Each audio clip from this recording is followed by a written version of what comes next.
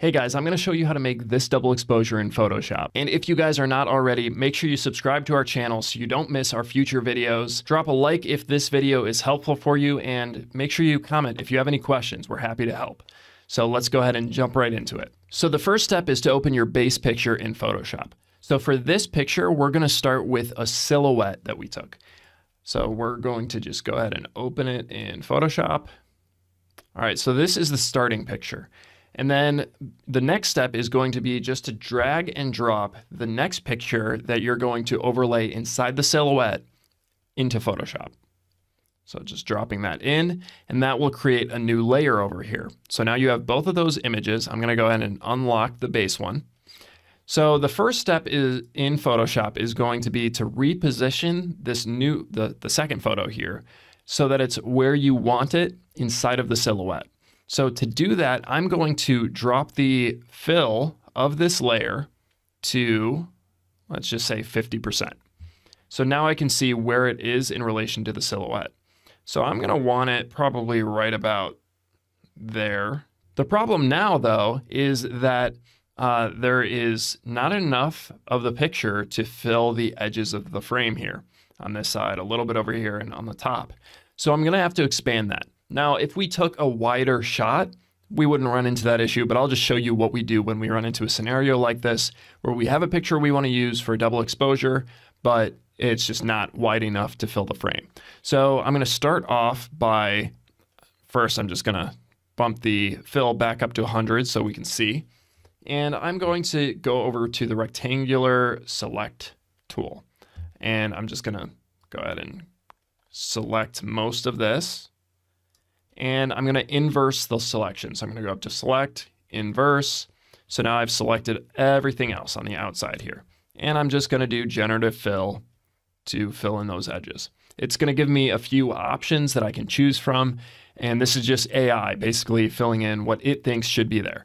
So you can see that option looks pretty good. I probably don't even need to look at the others, but I think that one's the best. There's not really much difference between the three. So I'm going to go ahead and go with that option. So now, you know, the edges are filled, so that'll work well for the double exposure. So I'm just going to, actually I like that one a little better. So I'm just going to merge these two layers together. So highlight them both, right click, and merge layers. All right, so that's going to work now. So the next step here is you actually want this picture to be behind the silhouette. So I'm going to drag and drop there. So now the silhouette is on top, and then I'm going to click on the silhouette layer. I'm going to go up to the blending modes right here where it says normal, this drop-down menu, and I'm going to choose screen. That's going to tell Photoshop how you want to blend these two layers together. And you can see this is already turning out very cool. But you can see it's not quite there yet. If you look at the finished picture here that we showed you before, this one isn't quite there yet. So to recreate that finished picture, we have to make these photos blend together a little bit better and also just give it a little bit more of a visual pop so that it stands out better. So to do that, I'm going to erase some of both of these layers. But I'm not actually going to use the eraser tool. I'm going to use a layer mask on each of these layers. So a layer mask basically is you telling Photoshop what parts of the layer you want to show through and what parts you want to hide. So you do that by painting black and white over the layer, and the black hides it and the white shows it. So I'm going to show you exactly what I mean. I'm going to go here to the layer mask button. So it's right at the bottom here. And I'm going to click that for the first layer, select the second layer, and click that again. Now I have layer masks on both of these layers. You can see here, if you look in this little rectangle, it's completely white, which means that it's showing through 100%. Same thing with this one. Now, any black that I add, or even any gray that I add, you know, a percentage of black. So let's say 50% black, that would be gray. That is going to reduce the amount of this layer that's visible. So I'm going to use that instead of erasing. Why am I doing that instead of erasing? The reason is because if you erase, let's just say you know, you're working on this for 15 minutes and 10 minutes from now, you're like, you know what, I made a mistake a little while ago that I don't really like. I want to go back. Now you're stuck hitting Control Z over and over and over again, trying to undo all of the steps you did, where when you're working with a layer mask, all you have to do, if let's say you paint some black to hide some of the layer, you just got to go over it with a little bit of white and it fixes the problem. So that's why we use layer masks instead of the eraser tool. So now I'm going to show you exactly what I'm going to erase or hide to kind of recreate that picture that we're trying to show you how to make. So to start, I'm going to go and select my paintbrush tool. And I want to make sure black is selected. Like I said, that's going to hide some of this layer. So I selected my paintbrush, black is the color. Going to go up here and let's see, I have the brush size at 2000 pixels. That will depend on the size of the picture you're working on. But I have the hardness very, very low at 8%. So you want to keep the hardness low because that feathers out the brush, so it's not really harsh lines. Opacity is set to 15%. I have opacity low so that I'm just slowly working on the picture. I'm not doing too much at once. It makes it easier to have control and get the end result that you're looking for. So those are pretty good settings. I might adjust them in a little bit, but we'll start off with that. So to start, I'm actually going to be getting rid of some of this bottom picture, not the top picture. So I'm going to select the layer mask. Make sure you're not selecting the layer itself, but the mask. And then you can go ahead and just start erasing some. So I'm just gonna, you can kind of see it working. Again, I have the opacity set to 15. I'll actually bump that up a little so you can see a little more what I'm doing. But normally I would work with a very low opacity. So the more I erase there, the more it is darkening this picture because it's revealing more of that with the, again, there's the screen blending mode. So as I'm working in this layer, in the layer mask here, it is affecting how much of this other layer is showing.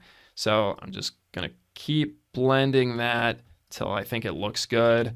I'm probably gonna do some on them here too. Same thing over here.